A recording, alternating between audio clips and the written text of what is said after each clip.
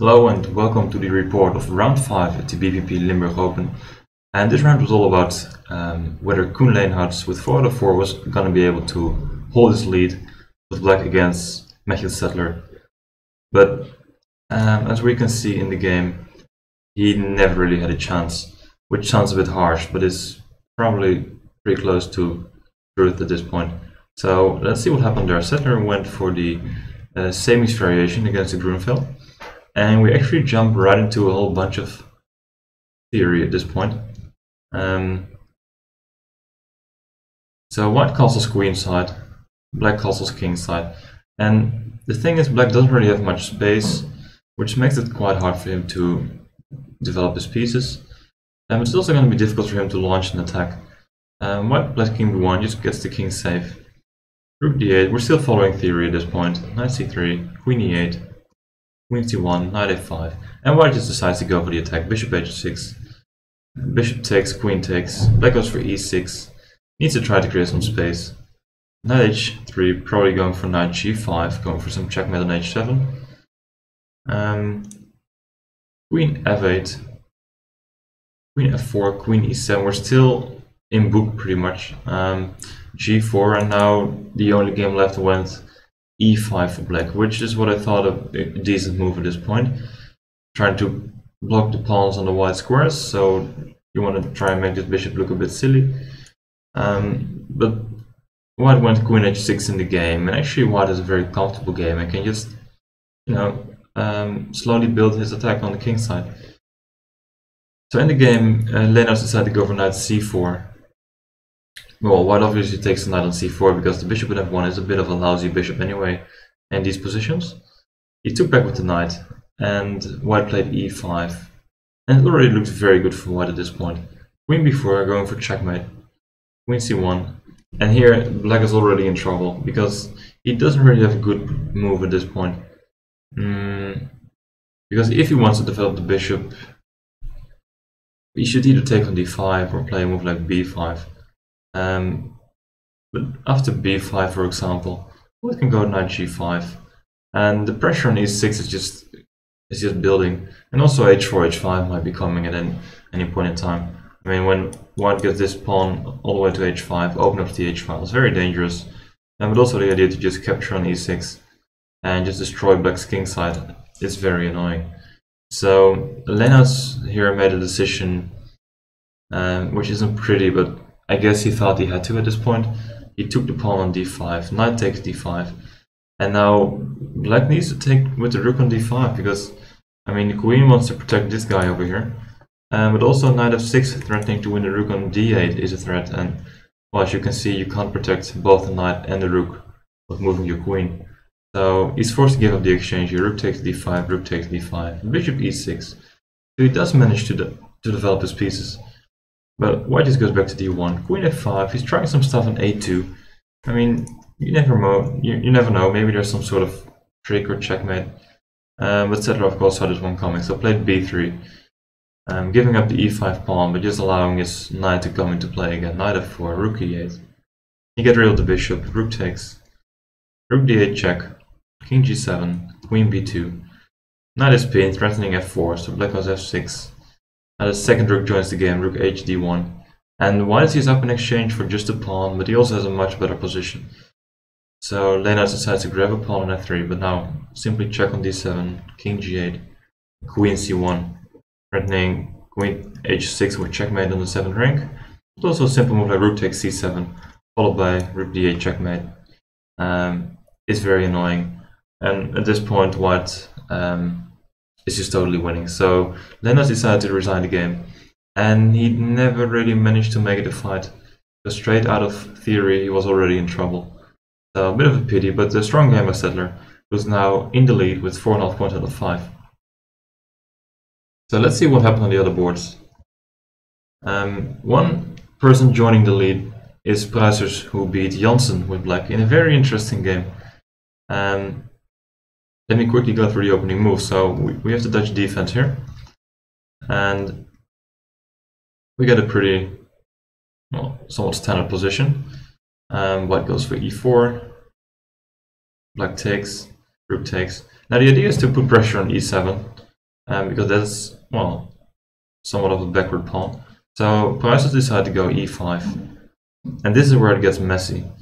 So Janssen played c5, check, bishop e6, and black is actually giving up the b7 pawn. So he decided to just take the pawn, but he missed black's next move, which is quite strong. Black played the move bishop c4, protecting the knight, but also the queen is trapped at this point. So black's simply going to go rook f7 the next move, and winning the queen. And at this point, Janssen really struggled to find a good move, and I must say it is quite complicated what you should do at this point. But it seems it is best for white to try and sacrifice your queen. So the best move seems to be d takes e5, and attacking the bishop on c4, so black needs to be quick now, rook f7.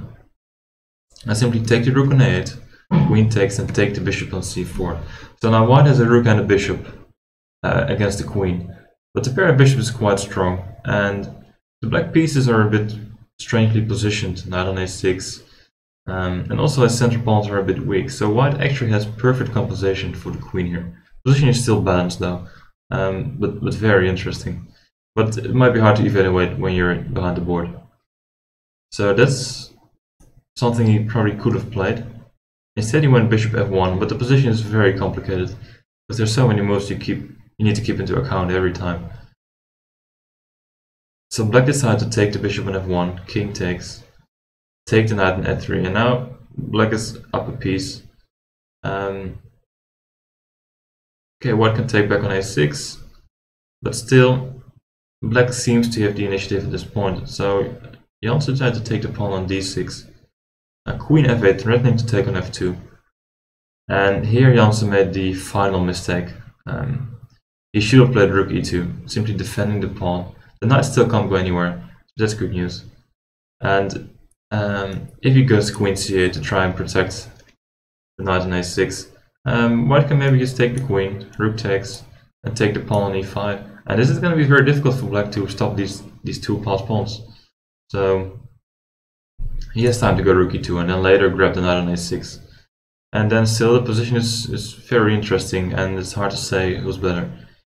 But he took on a6 with the queen, now allowing black to take the pawn on f2, king e1 and rook takes h2, and he simply resigned at this point. Just because queen f2 is coming, and if you play a move like rook e2 to protect the f2 square, black simply checks on h1, king d2, and you grab the pawn on d6. And if you just count the pawns, you can see black is up one pawn, but it's going to win a second pawn as well. And not even mentioning the terrible position of the white king. So Janssen just resigned the game here, and yeah, that was a crazy game. Even though it was only 19 moves, so many things happened. So Pruijssers is also joining the lead together with Sadler, as they are playing each other today, because they're the only one in 4.5 out of 5. You might wonder, where are the others? Well, for example, Bauer had some issues beating young Dutch talented player Liam Vrolijk. Let's just jump to the interesting part. And at this point it looked like Bauer has the initiative with white. That's quite obvious. Rook on the third rank is going to be interesting. And at this point he played a few very nice moves. It looked very beautiful. He first went to the king side, rook g3, king h8. Now he swung his queen all the way back to the queen side, queen a4. Nobody saw this move coming. Bishop c8. Now knight d6, jumping in there, and taking the knight on c6. So black protected, rook c7. Now the queen goes all the way back to g4 again, to threaten checkmate. And in the meantime, the black pieces are badly positioned.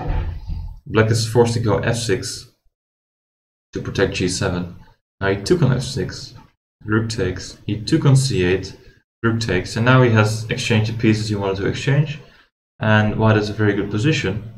However, he has to play the right move here. He went for the move c4, trying to open up the position and allow the bishop to attack the e6 pawn as well.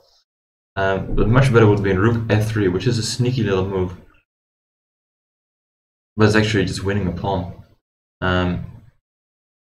If black decides to take the rook on f3, you can simply take on e6, an intermediate move, then take back the rook on f3, and you're up a pawn. And a very good position, of course. If black decides to protect with rook e8, you simply have bishop g6, attacking the rook, and once again, next move will be rook takes f6, and you're winning the e6 pawn. Because if black tries his final defense, which is rook c f8 to protect the rook on f6, suddenly the f6 rook is pinned, and you can take on e6. And if black takes back, you just take the rook on f8 with check, and take back the rook on e6, for example, but there are more ways to get a very good position at this point. So he could have played rook f3 there and had very good position, but instead he played c4. He takes, bishop takes, and he does have an edge at this point. And he eventually won the e6 pawn, as we can see. Liam decided to give up on the pawn here. Rook takes e6, but he exchanged so many pieces that the ending that arose was pretty drawish, even though white is up a pawn. You know, black is quite active, attacking a few weak pawns, and at this point white even decided to play rook f1, which is such a passive move that black didn't really have any more trouble to secure the draw at this point. So very nice game by Liam, even though Christian Bauer missed another good opportunity to win the game.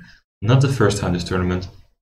He does create the chances, which is already pretty good, but he should reward himself a little bit more.